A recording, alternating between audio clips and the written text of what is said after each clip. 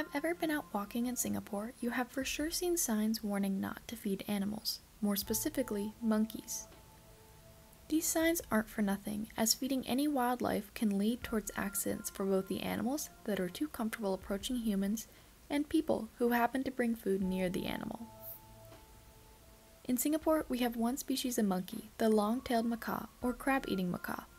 The long-tailed macaque dwells in primary and secondary forests, mangroves, plantations, and the outskirts of towns and villages. St. John's Island's mix of coast, mangroves, and rainforests makes it the perfect place for them. The long-tailed macaque's diet is very diverse due to its flexibility between habitats. The long-tailed macaque tends to feed on fruits, leaves, small mammals, birds, shellfish, crabs, as well as human leftovers. The long-tailed macaque is often found in troops, meaning this solitary long-tailed macaque is most likely a male trying to find a troop to lead and a territory to claim. The long-tailed macaque is active in both night and day. They are mainly found above ground in trees, but are known to forage for food on the ground as well. Their body is approximately 40 to 47 centimeters in length, and its tail is an extra 50 to 60 centimeters. Male long-tailed macaques weigh between 5 to 7 kilograms, while females weigh closer to 3 to 4 kilograms. Their fur is gray-brown to reddish-brown in color. The IUCN lists the long-tailed macaque's population as vulnerable and decreasing due to lack of mature individuals. Look up and you might see a majestic beast flying through the sky. At 44 to 52 centimeters, the Brahminy kite is most recognizable by its stalking resemblance to the bald eagle. Its head and upper body are a bright white, and its backside and wings a rich brown color.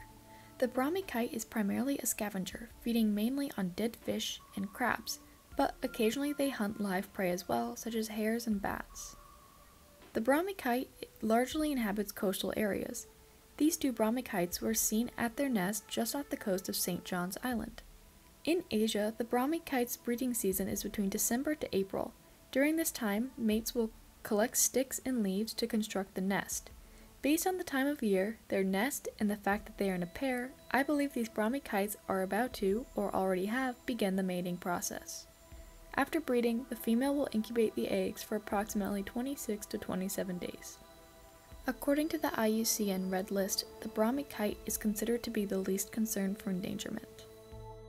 Before we part ways, I would like to remind you how to stay safe when watching our wild neighbors. The National Park Service recommends 7 simple ways to keep yourself and your environment safe while viewing. 1.